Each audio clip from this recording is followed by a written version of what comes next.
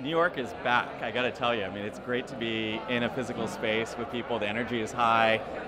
Certainly feels like we're coming out of the woodwork as an industry. We're back and we want to be with each other. So that's a good thing. Why though? Well, you know, not only were we all kept too long in our homes, but I think while we were home, we were watching a lot of TV, and it happens to be that cord cutting has reached a record level in the country, and streaming has also reached a record level, and that's really shattered all the traditional models for measurement. And so now we are here as an industry to try and figure this out. How are we going to move from the past to the future? COVID only accelerated those trend lines, and I think this is a good group of people coming together to make it happen. So Ashwin, you guys have sort of moved beyond, an ACR data source to something much bigger. Could you just define what Samba is today? So Samba is an omni-screen advertising and measurement platform, but we were built, as you said, on first-party data. We also built first-party identity resolution, so we can bring our data into the ecosystem to basically rise the entire industry that's starved for data. Whether you're a marketer trying to figure out how to buy TV, plan TV, make it effectively a higher performing medium, or you're a seller trying to figure out how to bring a larger package of inventory, also beyond just sort of traditional audience and demography segmentation. The industry needs data and needs identity to bring that data out, and Samba has built a really big core competency in these two areas, so we can advance the measurement discussion and really push this forward. Great, and to what side of the ecosystem? The buy side, the sell side? I know you have customers on both. Where do you guys sit? Samba works with the entire industry, so we're a data and identity company at the core.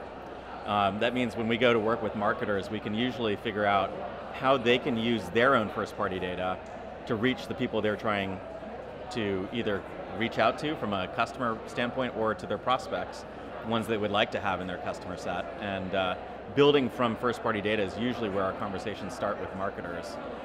We have our own first-party data, which we can also enable the sell side with. So whether you're media aggregators, in the SSP ecosystem, or you're an actual inventory owner, like a Disney or a Facebook or a Twitter or a Google, all partnering with Samba to be able to make their inventory more appealing, to the marketer that's trying to figure out how to build a succession plan for linear TV. So Ash, I wanted to ask what you think is happening now in our industry. It's with changes at Nielsen and the MRC that we all know about, and this sort of land grab or this incredible energy around measurement, and the RFP coming from NBC where they have like 80 companies. Like, what's going on? There's a recognition that we have to move beyond GRPs. This industry is done with proxies and hand waviness, and the accreditation point, we can't beat Nielsen up too much. I mean, it was hard to build and deploy meters in a pandemic. Like, that's a hard thing to do when you can't go to people's houses and set up a meter. And what it's done is it's pushed the industry to say, well, what can we do better? And first-party data sets, are coming together from smart TVs, from set-top box, from new kinds of metering technology. The aggregation of that data is going to create new forms of enablement for currency, and it's also going to enable new currency. So I think we're going to move from a world where one currency and methodology ruled them all to an environment where we're going to have a number of new currencies emerging, bringing TV really up to date, because in digital we've been doing this for decades. As a client, media companies in the digital world basically accommodate many different currencies today. In TV, we have to catch up, and Samba as a data partner, as an identity partner, is going to enable many new currencies to come into the market. We happen to have two of our own. One is a reach metric, the other one is a tune-in or a consumption metric for outcomes for entertainment marketers. But we work with dozens of other measurement companies. You've probably seen announcements that we have with Comscore, Kantar. There's a number of new companies, Lucid, that are basically saying we can fill the needs of an NBC or a Disney or any other media company that wants to give their clients more flexibility.